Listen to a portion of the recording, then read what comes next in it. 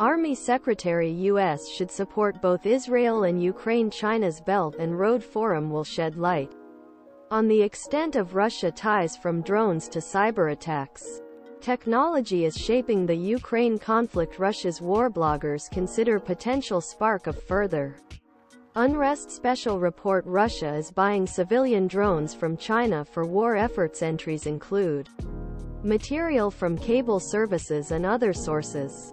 Tuesday, October 17, 2:45, the Kremlin said that Russian President Vladimir Putin offered assistance to Moscow in finding a political solution to the Gaza crisis during his meeting with Israeli Prime Minister Benjamin Netanyahu. According to call from Kremlin, Putin expressed his sincere condolences to families, friends of dead Israelis, emphasizing his strong rejection and condemnation of any actions that victimize civilian population, including women and children. The Kremlin said Putin also briefed Netanyahu on the highlights of his recent talks with the leaders of Palestine, Egypt, Iran and Syria. 122 global wheat prices have fallen to their lowest level in nearly 3 years as Russia ramps up exports of the crop, reducing food inflation and raising concerns about over-reliance on Russian grain.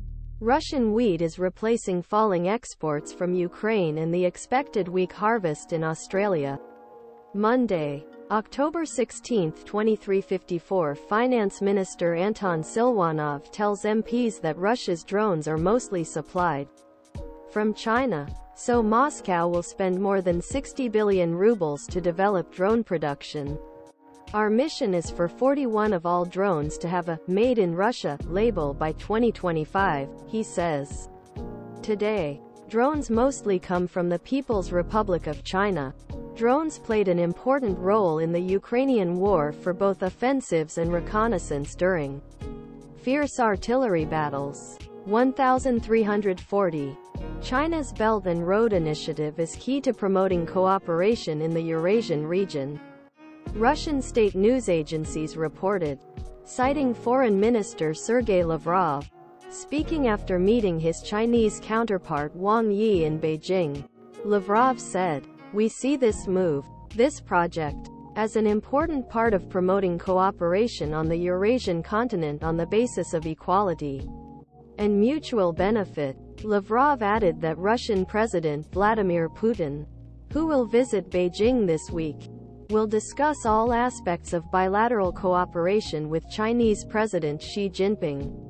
Russian Foreign Minister Sergey Lavrov called Belt and Road Initiative an important part of promoting cooperation on the Eurasian continent on basis of equality and mutual benefit.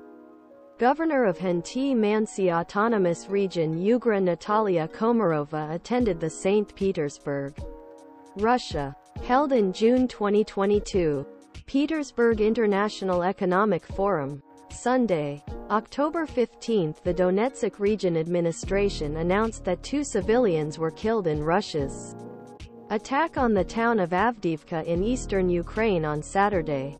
The Russian army continued its attacks on Avdiivka for a 5th day, in one of few offensives it has carried out in Mo.